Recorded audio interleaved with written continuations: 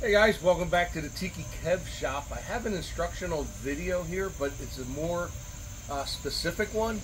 Now, if you see this bar sitting here that I'm standing behind, this bar is actually going to Malakoff, Texas. It's actually getting shipped out there, but this instructional video is for them on how to put it together, which it's going to be, it's really, and don't take this the wrong way, it's pretty much dummy proof the way I build the bars. There's very minimal work when it comes to putting your bars back together. And given the fact that we are using synthetic thatch now, it makes all my bars shippable. Although they're big, they're heavy, and they do cost a lot to ship out, especially if you're sending multiple crates of stuff like that. So in order for us to put this together, or for them to put this together, I'm going to take the camera back from Eric, and then we're going to go over exactly what to do to put this thing together. So Eric, come on back here and let me take the camera from you. Okay. So, all right, so Joey and crew, whoever's putting this bar back together, couple things. When you guys get it, in order to put the roof on, what you're going to do is you're going to take these poles here, these long 4x4 poles, and I have them marked. Okay, so you're going to place those marks right on top of the pole here in the front. And you're going to go from front to back, and both poles are exactly the same, so it doesn't matter which side you put the poles on, as long as they go front to back. And you take my marks, and those marks will be the top of that pole. So Eric and I are going to lift this on now so you can get an idea of what this is going to look like. Okay, go ahead and put that in position, Eric. Which way do I have to go? Towards you a tiny bit. Towards you? Right, yep. Right about there? Okay. Excuse me.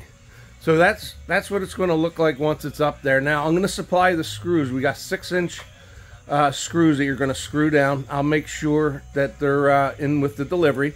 Okay, so once you screw that down, then what you're going to do, there's 2 sets of braces.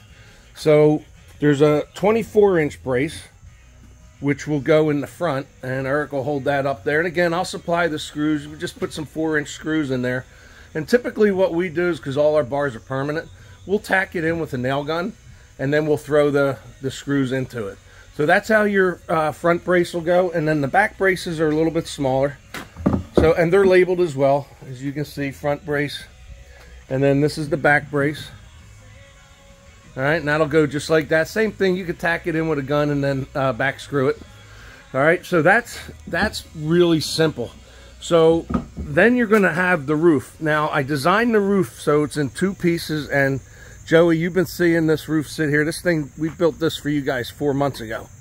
So what you're gonna do is you're gonna take the 1/2 of the roof, and you're just gonna set it right up on top of those poles, and then you're going to put the other half, which is way over here. I can't wait to see these things going. They've been here since, I think, April.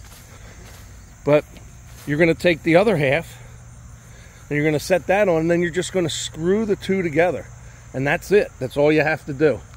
And then once you screw the 2 together and they're up top, and again, I will supply all the screws for you guys. I'll put a big bag of screws in there, multiple sizes. But what you'll do is you'll take, probably I'll give you 6-inch screws for this. And you'll just screw from the underneath of this roof support into the frame of the roof. And that will stabilize everything, and you guys are set. Now, I know this goes underneath an existing roof, and our roof is just for looks, aesthetics. So, yeah, so if it doesn't fit, I know we were working with a specific height, so everything I built should fit. But if it doesn't, all you have to do is cut these vertical poles down a little bit, because you got plenty of headroom. They're over 7 feet, so you'll have plenty of room to cut them down. So the other thing is, that's your refrigerator cabinet, and the refrigerator will be with it. And there's your sink and ice bin, and your cabinets are right there, and you have a dry well. All right. So before we get to the footrest, we're going to do one more thing. So Eric, you want to show them the panel where the electric goes in? Point it out. Yeah. The one with the hole in it. Yep. So right here. Okay. So down here is your hole for your electric to come into, and it will actually tie into a panel. I don't know if you can see it. right there, there's a panel there that unscrews. But if you notice, the footrest bracket is cut. That way you can take that panel off. That panel is screwed in. So you can take that panel off to make it easier to fish that wire through, and then just screw it right back in. And you tie, again, you tie every, whoops, my finger's in the way. See that little wooden panel there that unscrews, and then there's a junction box inside. Whew. Why am I out of breath? I know, I talk too much. All right, so anyway, let's get to the footrest. So the footrest is pretty self-explanatory. Okay, so if you notice the footrest, it's in a U shape. It will slide right over top of that bracket that Eric's pointing to, and right underneath the Tiki guys, and it'll slide all the way to the end. And what you're going to want to do is you're going to want to push it in to the end of the bracket right there. And then what I'm going to, there's already, actually I'll go show you. There's screw holes that we already pre-drilled for you guys. And you're going to screw it right into that bracket. And then once you have that on, make sure the footrest comes to the end of the bracket. Because then what you have is your end caps. So your end caps will screw into the end of the footrest. Actually, Eric, you want to hold that? Yeah, absolutely. At the end of the footrest? Yeah. So left side up. Well, I'll get to that. So it'll screw in just like that. And okay, let me have that. Let me have it back. So we have pre-drilled holes in this too. The one here on the right will actually go into the bracket. It's angled to the right to go into the bracket.